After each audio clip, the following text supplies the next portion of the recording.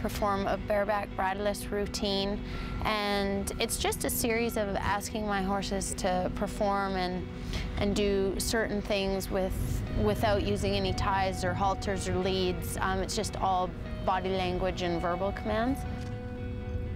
The act that I started performing in 2010 involves my two black horses, Sunny and Zayada, or we call them Z.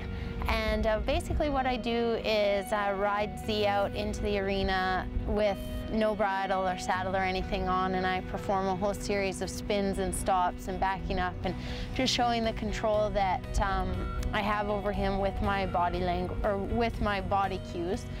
And then I lay him down in the middle of the show and ask Sunny out and work Sunny at liberty in circles around him, switching directions, controlling speed, and the finale of the act ends with Sunny side passing over top of Z as he's laying down, and then we do a big rear for the finale. Liberty work is based all on the relationship that you have with your horses. It's a big, time commitment working with the horses, but it's unlike anything I've ever done, and I mean, I love it. I get to spend my days working horses and just hanging out with them and figuring them out, and I think that the biggest part of it is trying to figure out how to communicate with them in a way that they understand.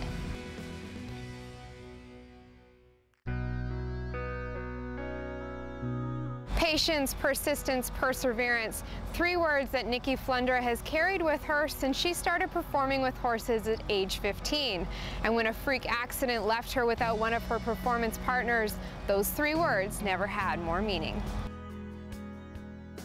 I was performing at the Calgary Stampede with one of my Liberty horses in the opening of the Stampede, and I had left the other one at home, and I got a phone call 7 days into the Stampede saying that my other horse had taken a fall out in the pasture. I guess it was slippery, and it had been raining, and he had broken his leg badly, and it ended up that we had to have him put down. After you spend that much time with them, it feels like you lose, it's like losing your best friend. It's kind of like you lose a little bit of yourself and don't really know where to go from there, and I told my husband I probably spent more time with that horse than I had with him. So yeah, that was kind of a tough thing to get through.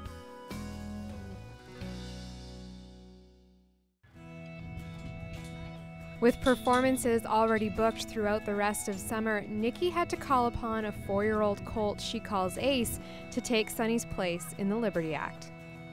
I have been so fortunate to have a 4-year-old gray horse that I've started working with. I bought him at a horse sale last September, and I immediately started with the Liberty work at that time with him. So I brought him a fair ways. So when I lost Sunny, I had to ask Ace to step up into the show. The first show that I did back, I did sort of feel like Sunny was there. Like, it sounds crazy, and I sort of told Ace that, Sunny was going to be telling him what to do, and he would be able to handle it. And yeah, I think he's probably up there somewhere rearing and shaking his head and acting like Sunny. My hopes for the Liberty Act is to just keep on doing what I'm doing. I have so much more to learn. Working on getting a couple of new horses right now so that I can add another team, and I just want to keep growing and more and bigger and better as I go.